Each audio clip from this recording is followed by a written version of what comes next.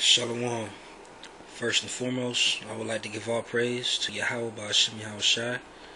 Double honors to the apostles in GMS, and peace and salutations to your brothers across the world, pushing this word of sincerity and truth. I know it's late, but it was really just on my spirit to bring this out because I've been thinking about it the past few days and I haven't really just brought it out yet. But it's going to really come down to a time we're really going to have to rely on this, man. We're really going to have to rely on this word, man, because there's going to be a time, it's coming soon. You got China and Russia in cahoots with each other, man. They on the seas, their navy fleets are together and doing projects. You got JHM-15 going off. You got the dough keep on lowering and lowering, man. China's currency's going down, America's currency's going down, man. We're really on the third day. You know, it's going to really become a time, man. We're going to really have to get into this word, man. We're going to have to just eat this roll for real, man. Not tear the crust off, man. Eat this whole thing. But this is really just going to be a quick hit, man. I didn't want to really just make this too long, but I mean, however the spirit rolls. But I really wanted to go to John, the 6th chapter. And I want to actually start. I'm going to start at verse 31. Alright, so I'm going to let my phone clear up. But it says, our fathers did eat manna in the desert, as it is written, He gave them bread from heaven to eat. So, of course, we know this is talking about our fathers that was in the wilderness, man. You know, we was in the wilderness for 40 years. We was trying to travel to our land and we didn't have nothing to eat. So the Lord, what did He do? He sent manna, which is bread from heaven. So we'd be satisfied and able to, you know, keep on going further. So we wouldn't starve to death. Now, verse 32 says, Then Yahushua said unto them, Verily, verily, I say unto you, Moses gave you not that bread from heaven, but my Father giveth you the true bread from heaven. And you got to think, really, what is that in representation of at first? Because, you know, of course, like it says in Hebrews, the 10th chapter, you know, the laws are shadow of things to come. Now, I know this isn't the law that I just said, but you really got to think of the whole Old Testament, what Moses said, being a shadow of things to come. The Lord always used examples previously to show you what was to come later on. When it came to Isaac, Abraham sacrificing Isaac, or the Most High sacrificing his son, you know, the Lord always threw you little clues in the beginning of it. So in this clue, the Lord sent this manna to eat so we'd be able to get to the promised land, which was the land of Israel. You know? So again, I'm going to reread this verse. It says, Then Yahushua said unto them, Verily, verily, I say unto you, Moses gave you not the bread from heaven, because Moses didn't. The Lord just used Moses to help guide us through. But it says, My Father giveth you the true bread from heaven. And He does give you the true bread from heaven, because that helped us stay alive back then. But what's going to help us stay alive right now? That's Yahushua. He's talking about Yahushua in this scripture, because again, that manna back then was nothing but a representation of what was to come later on to keep us alive until we got to the promised land.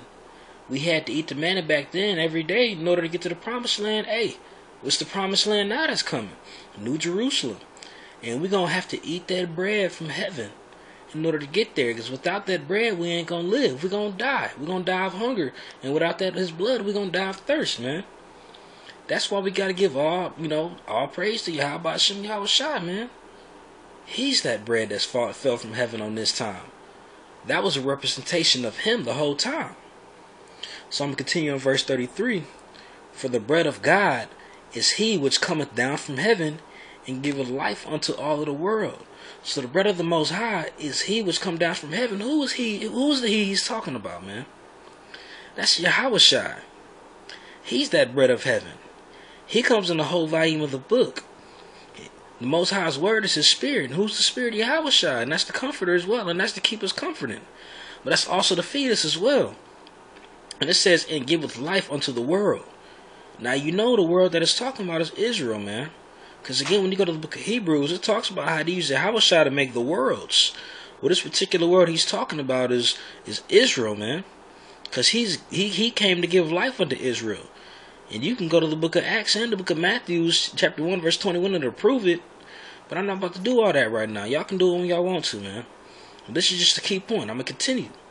Verse 34. Then said they unto Him, Lord, evermore give us this bread. And Yahweh said unto them, I am the bread of life. He that cometh to me shall never hunger. Because when you go to this word, you know you got nothing to hunger with. You got all the food you need, man. This is the food that's gonna help you get into the kingdom of heaven, man. Forget this regular bread, bro. Shoot, when all this stuff cracks down, bro, we ain't gonna have food like that to eat, man. But we gonna have that spirit to keep us pushing, man.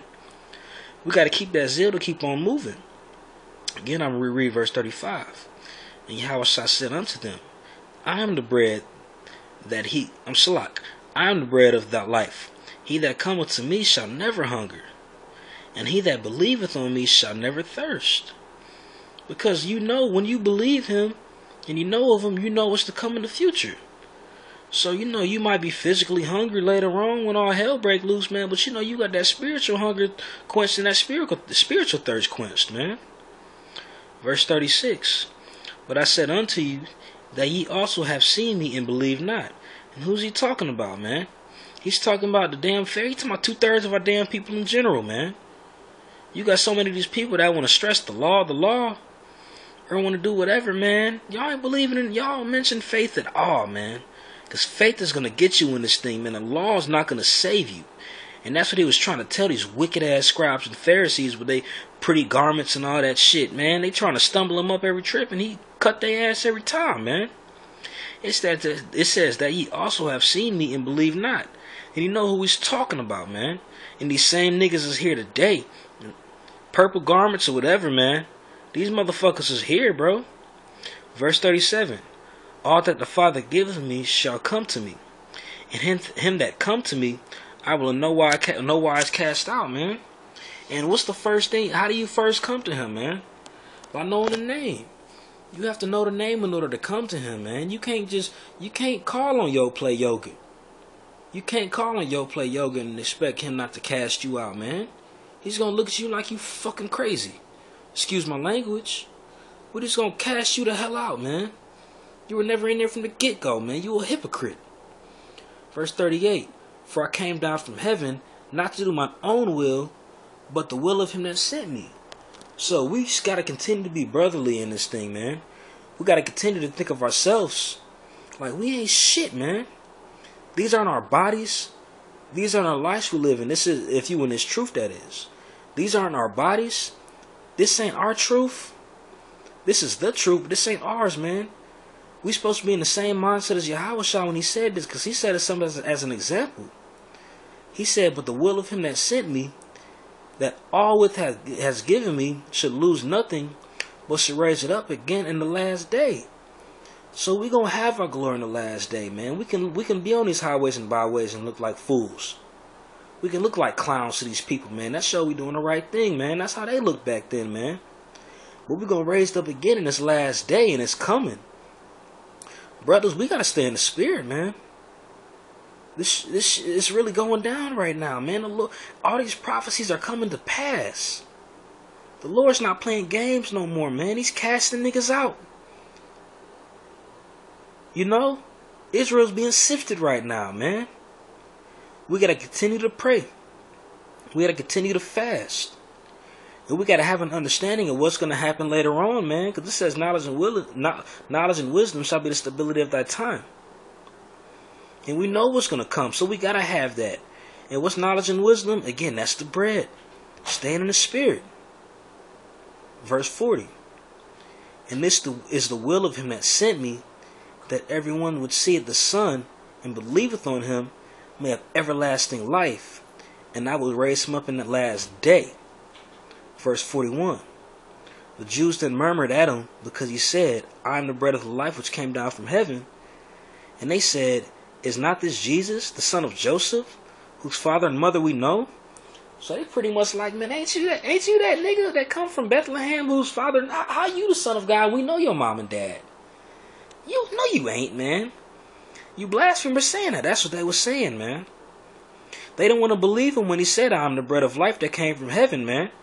They can't believe something that's in front of them, but they want to say, Yahweh Shem Yahweh Shai, or Most High Christ bless. Everything but when the truth's right in front of you, man, and it ain't appealing to you and it's making your stomach feel funny, man, you don't want to believe it, man.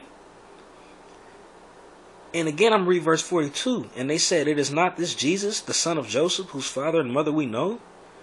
How is it then he said, I came down from heaven?" Verse 43.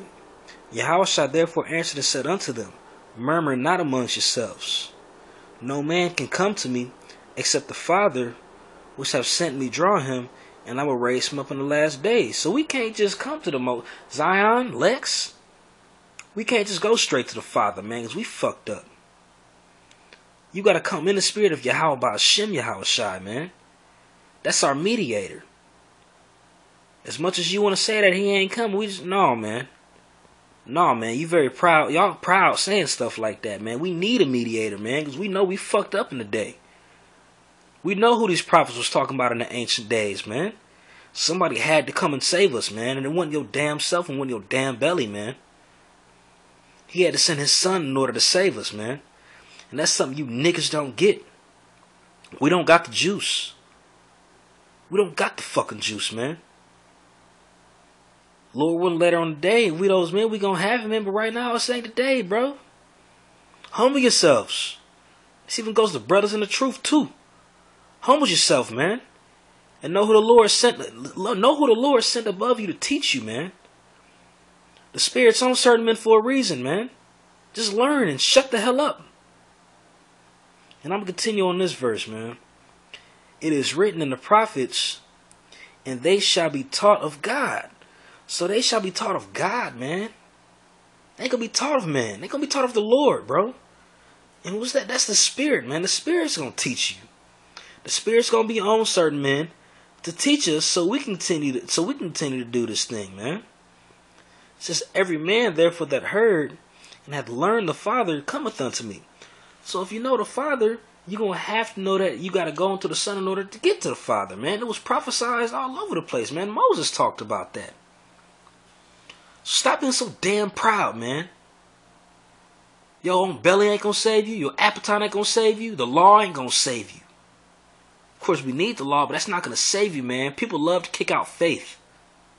Faith, man. That's the key point. That's the gift that the Lord bestowed upon his men is faith. If you don't got faith, you out of there. Gotta have faith in something. You believe in the law, you got faith in the law. I don't really want to say that shit, man. We gotta have faith in Yahweh B'Shem Yahushua.